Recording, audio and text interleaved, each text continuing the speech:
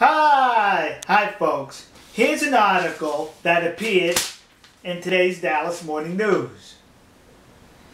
This article is referencing legislation rolling through the Congress of these here United States of America that would basically protect journalists in this country. That no government should not be able to go after their sources or subpoena their records in reference to a story. In other words, keep your hands off the press. We'll print and say what we want, and it's none of your business. Yeah.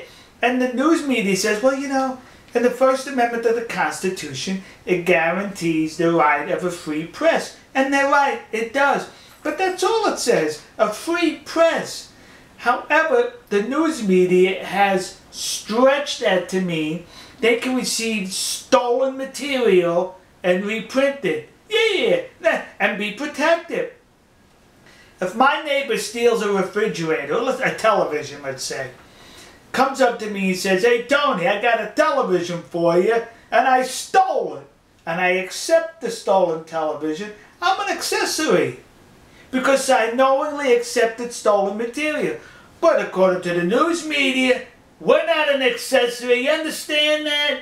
Even though in most cases the government material stolen was specifically stolen to turn over to the news media. But they want protection, because the Constitution says a free press, and that's in the First Amendment. And as far as the news media is concerned, is because it's in the Constitution of free press, there's no limitations whatsoever. But let's look at other items in the First Amendment, which there are many limitations. Freedom of religion. You go into a church and you speak politics, that church will lose its tax exemption. Freedom of religion, wait a minute. Then it also guarantees freedom of speech. Now that's a joke. We do not have freedom of speech in this country. If I go up to you and I start slapping you around and punching you, I will get arrested and charged with the crime of assault. But if I'm slapping you and punching you, and at the same time I say something negative about your heritage, why that becomes a hate crime? Because you said something hateful. Wait a minute. Where's my freedom of speech?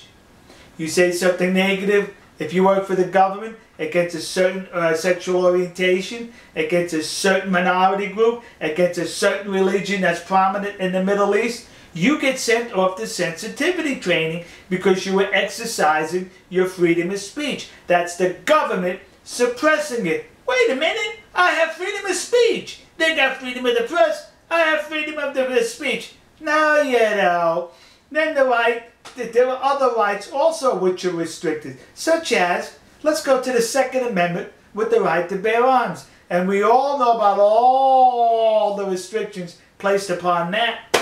But you better not touch freedom of the press. There's no restrictions, it's unlimited, you understand that? Yeah. Alright, now you understand how the Constitution works in these here United States of America. We'll see you. God bless you. God bless America that was and hopefully will be.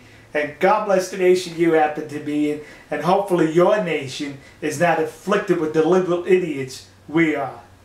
See ya.